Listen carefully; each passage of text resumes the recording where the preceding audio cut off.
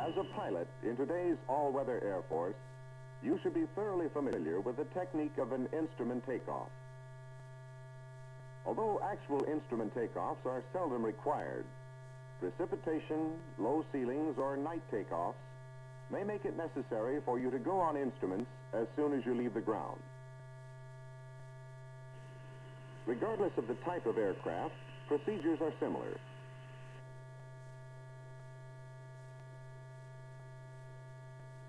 As in any other takeoff, your first step is to line up the aircraft visually with the runway.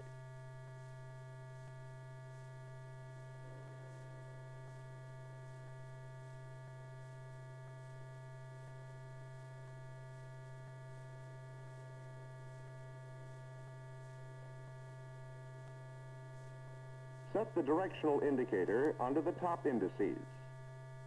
This should be close to the runway heading. Check and adjust the attitude indicator as required for your type of aircraft. Hold your brakes and advance the throttle to the recommended pre-takeoff power setting.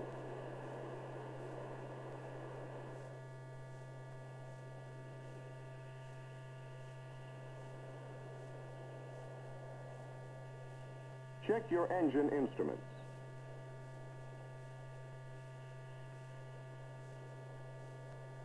Release the brakes, and if applicable to your aircraft, advance the power. During the takeoff roll, use steering control techniques which apply to your aircraft to maintain heading. Throughout the takeoff roll, the directional indicator is used for directional control.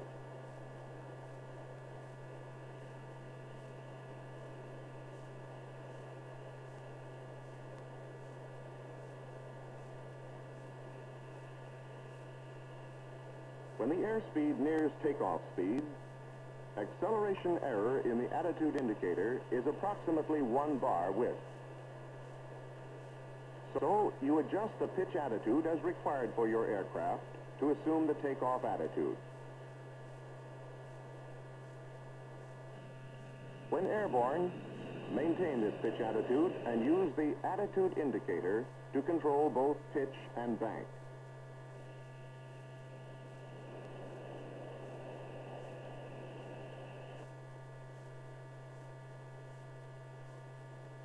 As soon as the altimeter and vertical velocity show a stabilized rate of climb, retract your gear.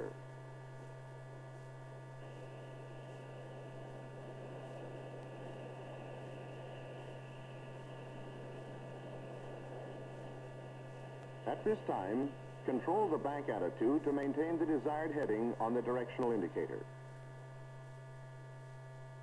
When reaching the proper speed and altitude, the flaps are retracted. Heavy, high-speed aircraft require a longer period of time to accelerate to climb airspeed. Therefore, it is the acceleration time element which produces this predominant error in the attitude indicator.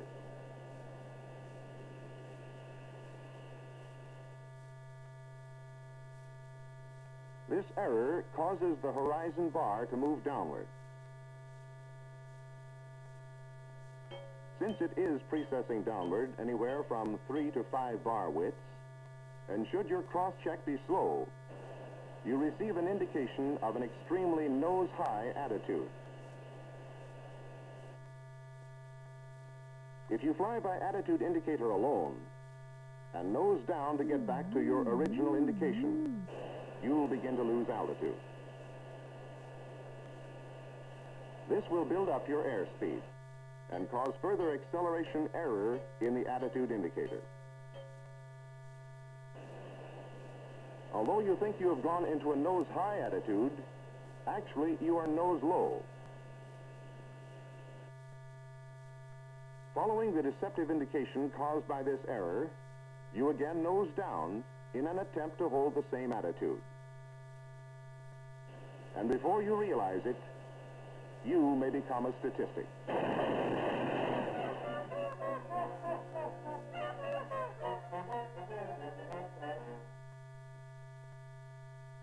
Now let's go back to that point where the flaps are retracted. An acceleration error in the attitude indicator becomes increasingly pronounced. The only way you can recognize this acceleration error is by cross-checking your vertical velocity indicator. It will tell you when a pitch change is to be made on the attitude indicator. Control the pitch attitude to maintain a definite rate of climb. The climb rate shown here applies to this aircraft only. Adjust these figures as required by your particular aircraft to give a reasonable rate of increase in the airspeed. As you reach your climb airspeed, reduce power as required to the desired setting. The airspeed indicator will determine the required pitch changes for the rest of the climb. When you reach your lead point, which is normally 10% of your vertical velocity, level off.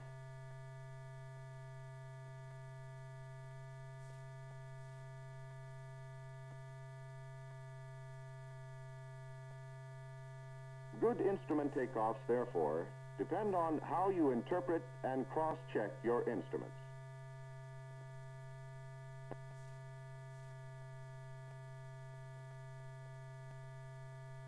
Another important technique you must know is how to recover on instruments from an unusual attitude. In all-weather flying, you might find yourself in one.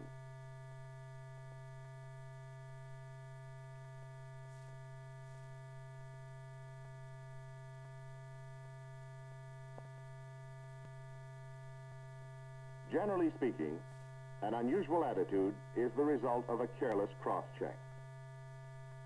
But there can be a number of other reasons, such as turbulence, instrument failure, vertigo, or pilot confusion.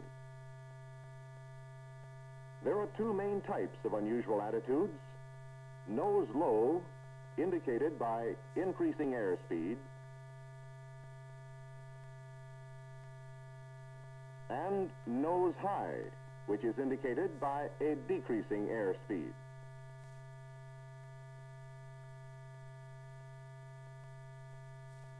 Your recovery procedure will depend upon whether the attitude indicator is operating properly or not.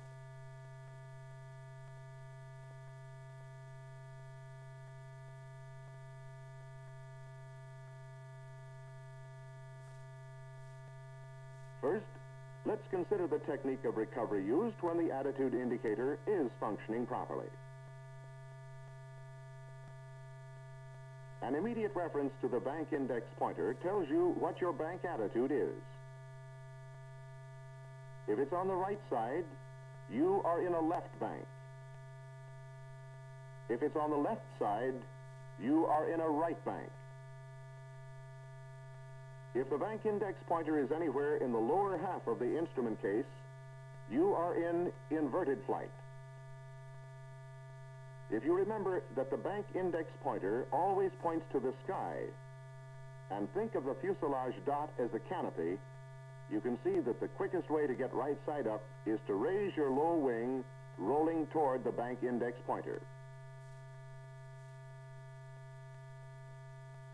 Your next step is to determine whether you are in a dive or a climb. Note the relationship between the miniature aircraft, the horizon bar, and the bank index pointer. In any diving situation, the horizon bar and bank index pointer are close together and never separated by the miniature aircraft.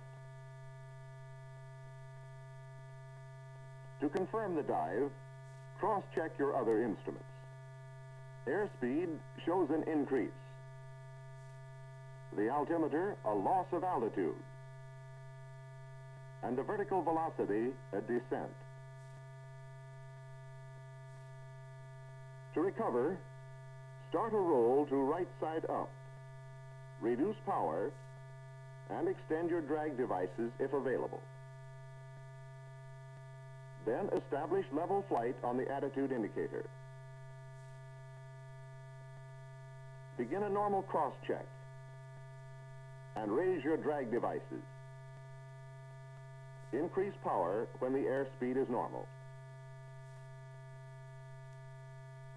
In any climbing situation, the horizon bar and bank index pointer are far apart, and the miniature aircraft is always between them. You confirm the climb by cross-checking your other instruments.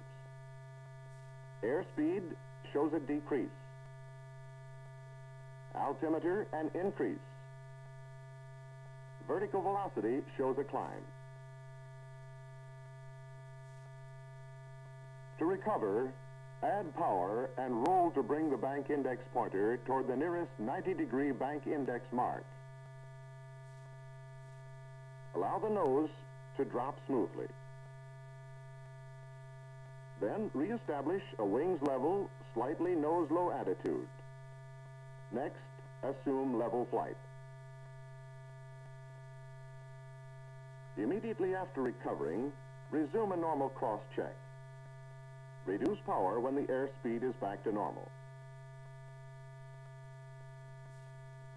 The partial panel type of recovery is used when the attitude indicator is malfunctioning.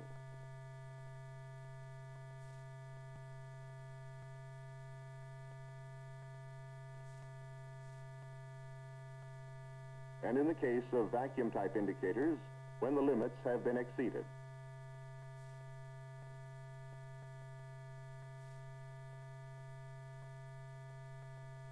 Your first step is to find out if you're climbing or diving. So, check your airspeed,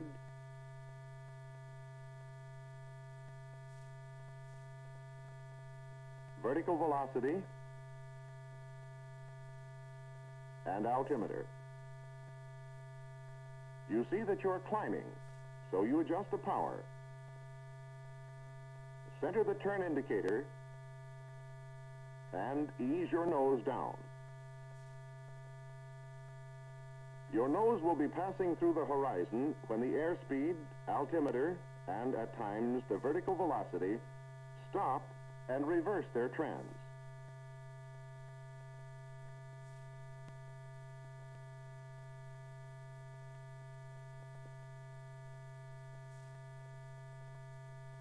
When this occurs, continue your cross-check and trim the aircraft.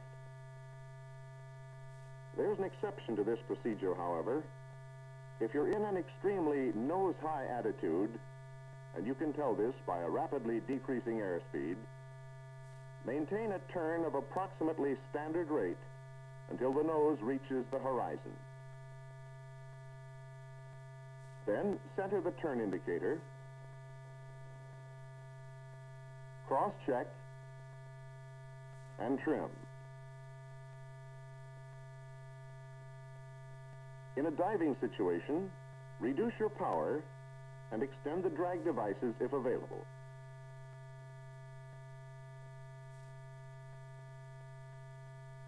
Then center the turn indicator.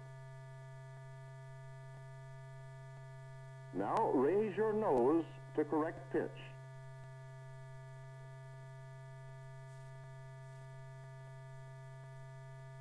When the instruments stop and reverse their trends, your nose is passing through the horizon. Cross-check.